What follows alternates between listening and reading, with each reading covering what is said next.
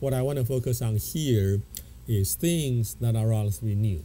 Okay, so things that you are not likely to find in any of the newer books. And what I mean by that is a lot of the newer research today focus not just on the effect of the herbs that relieve pain or reduce inflammation, because that's very general. Some of the research that I've done in the last 5 years or so are becoming more and more specific, how they treat certain pathways of the inflammatory process, how they affect certain part of the immune system. And the reason I think this is the case is because drugs have not done what they are supposed to. They are, they may be effective, but they cause a lot of side effects. They may not be very effective. At the same time, they cause a lot of side effects. So what happened is the drug company, the herb company, the company that sells supplements and so on, they are trying to see whether they can come up with newer entities, newer molecules, newer supplements, or newer drugs that can help to treat inflammatory disorders really with better efficacy and with less side effects.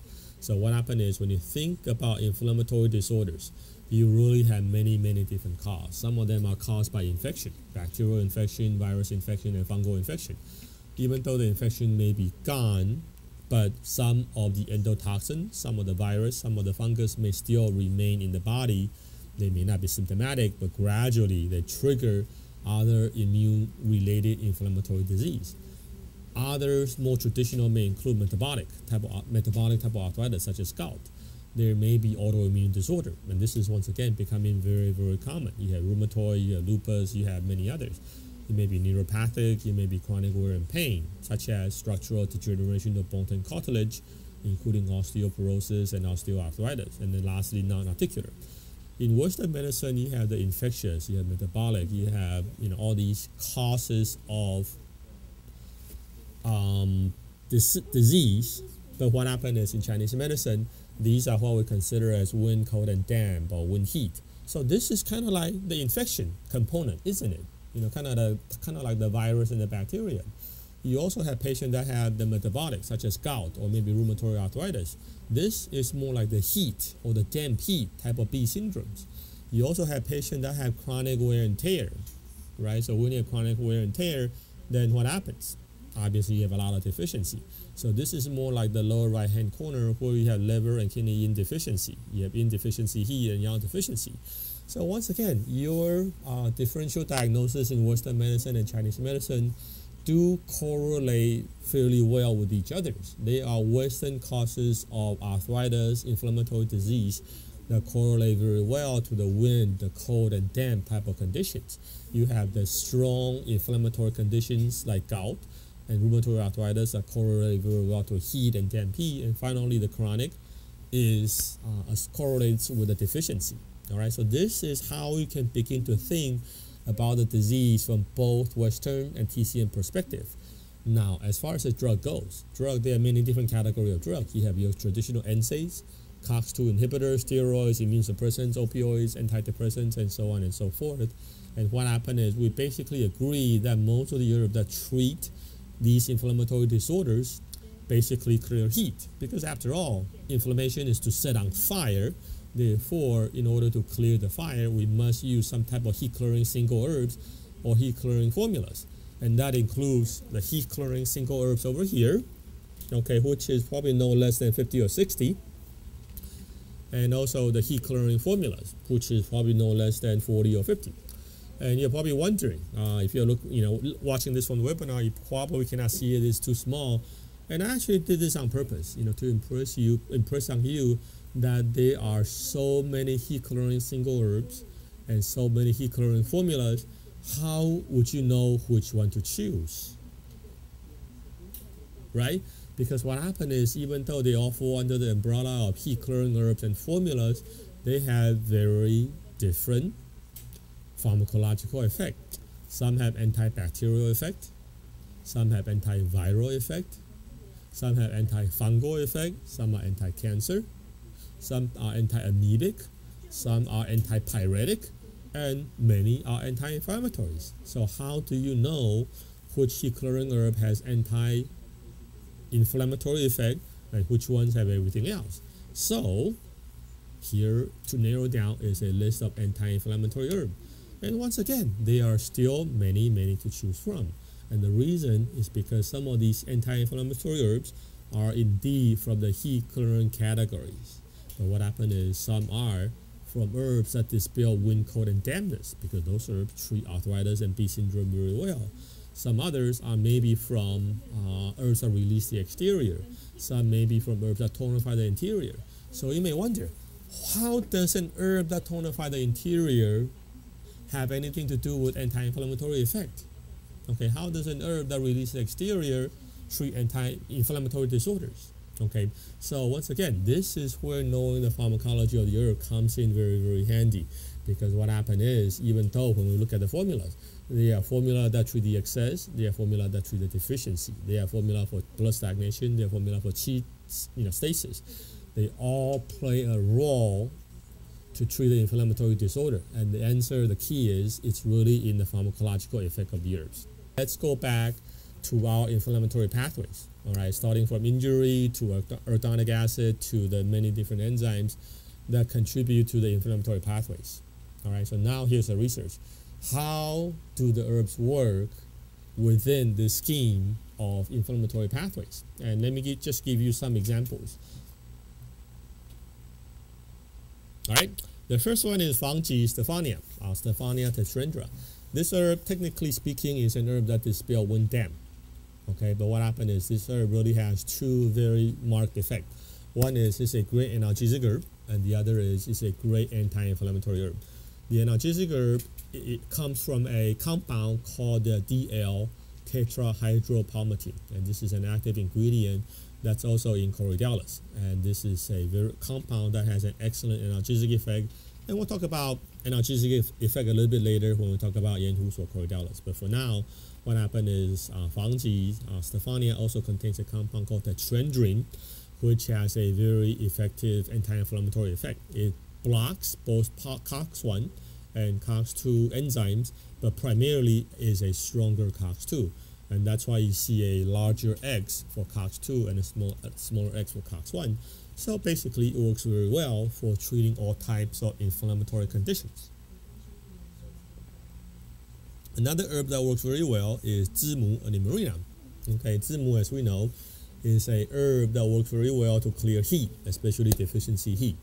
And what it does in this case is it blocks COX-2 enzyme to decrease the production of prostaglandin. Therefore, you decrease vasodilation, you decrease erythema, you decrease the local warmth, and that's how it clears heat from a pharmacological perspective. All right, and what happened is Zimu is frequently used along with an herb called Huangbai philodendron.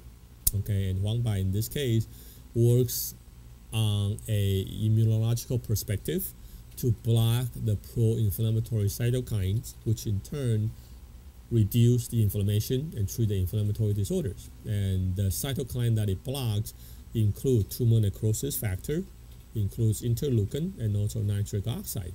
So as you can see, Zimu, Marina, and Huangbai historically have been frequently used together because they have been used for synergistic effect. As you can see from these pathways, they actually work on different inflammatory pathways. Therefore, they complement each other and have synergistic effect, both from a traditional use and also from an inflammatory pathway perspective.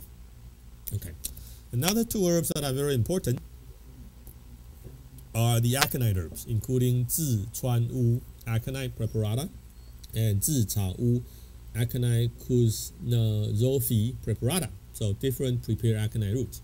These two herbs in the past have been used as very warm and hot herbs to dispel the cold and also cold obstruction that block the channel and collaterals. Okay, according to pharmacology, we know today that these two herbs work very well to block the synthesis of interleukins, therefore have very powerful anti-inflammatory effect.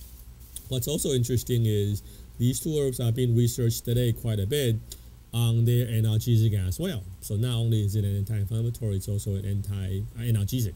And how it's supposed to work, as far as we know today, is that it interferes with the sodium channel, which is the middle of the slide here, to interfere with the transmission of the pain signals from the peripheral parts of the body to the central nervous system. And if you can somehow block that pain signal, what happened is the peripheral parts of the body may still be experiencing pain, but what happened is the brain may not necessarily get the same signal. All right, so this is very important because now what happened is you block the pain with the analgesic effect of the herb. The herbs also have analgesic anti-inflammatory effect to block the inflammation. So you are basically, literally killing the two birds with one stone, as these two herbs both have multiple mechanisms of action. And the people that are doing these research today, believe it or not, is actually the Harvard Medical School. Okay, so we'll see. When they are done, maybe there will be another release medical journal basically describing in more detail how these aconite herbs really work.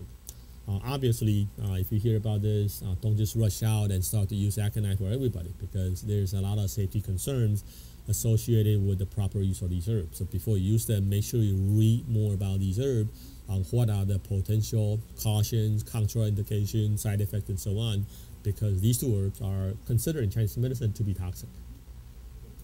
All right, so if you have a patient that have pain characterized by cold, then obviously 自川乌 and 自草乌 are two of the best herbs to use. And like I said, make sure you use it for the right patients, for the right diagnosis. Use it at the low dose. Make sure both of the herbs are properly prepared, which means to be treated by heat, boiling temperature for at least 1 hour or two, so you can minimize aconitine alkaloids, which are the toxic components in the herbs. All right. Another herb that's very important is Dangui Angelica sinensis. We use Dangui quite a bit.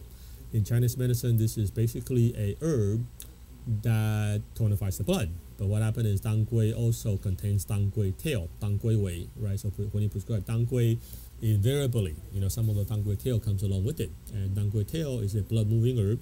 So anytime you move blood, chances are you'll have some effect to relieve the pain as well. So overall, what happened with Dangui Angelica sinensis and maybe the tail parts is that it has a very strong anti-inflammatory effect as well. So in most cases, it's described to have a COX-1 and COX-2 inhibiting type of effect. So it works great for decreasing the vascular dilation, decreasing the permeability, reduce edema, reduce inflammations, and so on. And as far as side effect goes, we really haven't seen it. If anything, use of Dangui may increase bleeding because it does have some phytocoumarins. It really doesn't increase any clotting. All right. What also happens is Dangui is frequently used with a blood-moving herb called Chuanxiong, commonly known also as Cnidium or Ligusticum. And the reason is because Dangui tonifies the blood, Chuanxiong moves the blood, and you want to tonify the blood without causing stagnation. So once again, the two herbs have synergistic effect with each other to increase the therapeutic effect and minimize the side effect. And in this case, what happened is the combination of these two herbs will not only work on the traditional inflammatory pathways, they will also block some of the immune-mediated pro-inflammatory pathways, including blocking the tumor necrosis factor, nitric oxide, and also the NF-kappa B. All right, so once again, you can see the use of these two herbs are very, very powerful to treat many different types of inflammatory disease. And that's why, historically, you have many formulas that are based on Dangui or the formula that contains these two herbs, such as 四物汤 for substance decoction. So for women that have dysmenorrhea, menstrual pain, characterized also by blood deficiency, use of 四物汤 for substance decoction is very good to tonify the blood and at the same time relieve a lot of these pain. That's also why you have a formula called Dangui Nian Tong Tang, Dangui decoction to lift or relieve the pain, that also uses these herbs as the main therapeutic herbs.